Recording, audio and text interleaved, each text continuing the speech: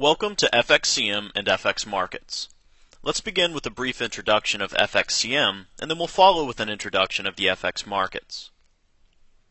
Over 150,000 live accounts trade through FXCM's trading platforms from nearly 200 countries, with an average of 8 million trades executed each month via its trading platforms. Moreover, customer support is provided in over a dozen languages.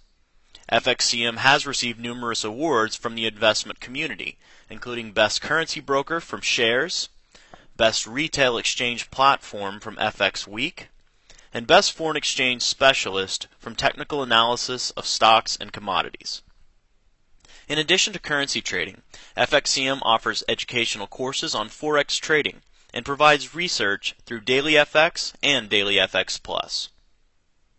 Headquartered in the Financial District in New York, FXCM has offices in San Francisco, Plano, Texas, Hong Kong, London, Paris, Sydney, Australia, and Tokyo.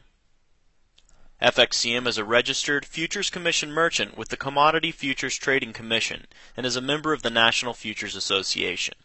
As a vocal advocate of foreign exchange regulation and increased investor protection, FXCM is proud to be one of the first foreign exchange firms to register as an FCM following the passage of the Commodity Modernization Act in December of 2000.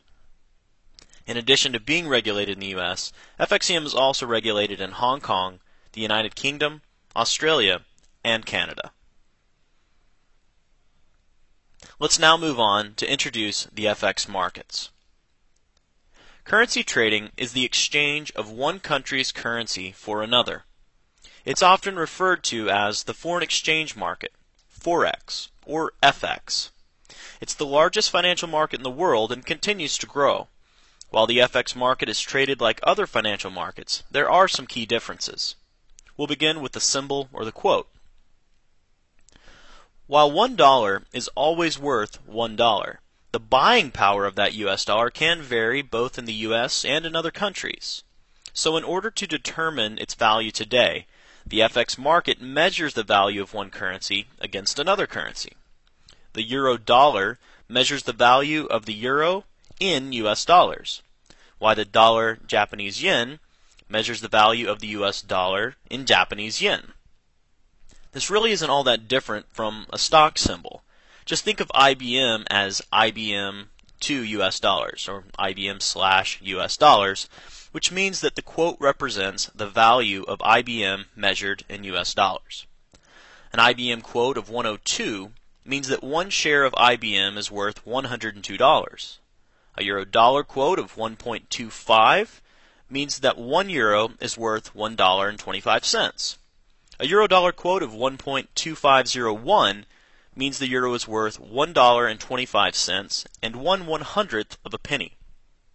However, in the FX market, the last digit is not referred to as 1/100th of a penny, but rather a pip, which stands for percentage in point.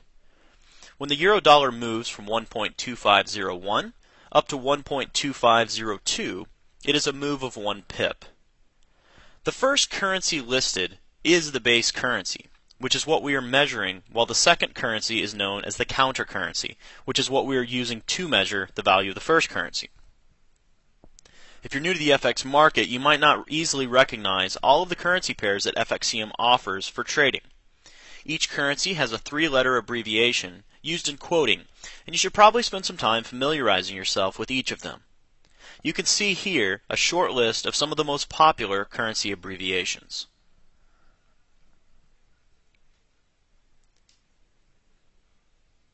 There is no central market for the currency trading, like there is for a stock market or the futures markets.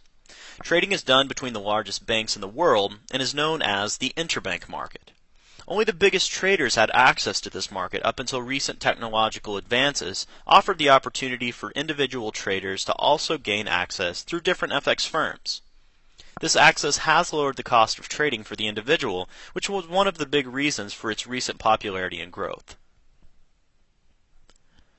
Unlike most of the financial markets, the FX market is open for trading 24 hours a day. 3 major trading periods define the daily FX market, namely the Tokyo trading session, the London trading session, and the New York trading session. Generally, the FX market is most active when sessions overlap, with a U.S. London overlap between 8 a.m. and 12 p.m. New York time, and a London Tokyo overlap between 2 a.m. and 5 p.m. New York time. The Tokyo trading session is from 7 p.m. to 4 a.m. New York time. Tokyo is the first market to open, and many large participants use the trade momentum there to develop their strategies and as a gauge for future market dynamics. Approximately 6% of the world's FX transactions are enacted in the Tokyo trading session. The London trading session is from 3 a.m. to 12 p.m. New York time. London is the largest and most important trading center in the world, with about a 34% market share of the daily FX volume. Most of the world's largest banks keep their dealing desk in London because of that market share. The large number of participants in the London FX market and the high value of the transactions makes the London session more volatile than the other two sessions. The New York trading session is from 8 a.m. to 5 p.m. New York time. The second largest trading market, New York handles approximately 16% of the world's FX transactions. The majority of the transactions in New York occur during the U.S.-Europe overlap, with transactions slowing as liquidity dries up and European traders exit the market. Since California has never served as a bridge between the U.S. and Asia, there's a 50% drop in activity by midday. As a result, market developments in the afternoon during the New York session do not garner as much attention. The New York session is heavily influenced by the U.S. equity and bond markets, and pairs will often move closely in tandem with these capital markets. Next, let's talk about interest rates. Usually the most important factor in the value of a currency is the interest rate environment in that country. Higher interest rates usually lead to a higher currency value, while lower interest rates usually lead to a lower currency value. When the interest rates are rising in one country, investors from around the world will buy that country's currency to invest in the bond market to lock in those higher interest rates. This flow of money has a great influence on the value of that country's currency, as the buying interest pushes up the value of that currency. Rollover is the interest paid or earned for holding a position overnight. Each currency has an interest rate associated with it, and because FX is traded in pairs, every trade involves not only two different currencies, but their two different interest rates. If the interest rate on the currency you bought is higher than the interest rate on the currency you sold, then you'll earn rollover, which is called positive roll.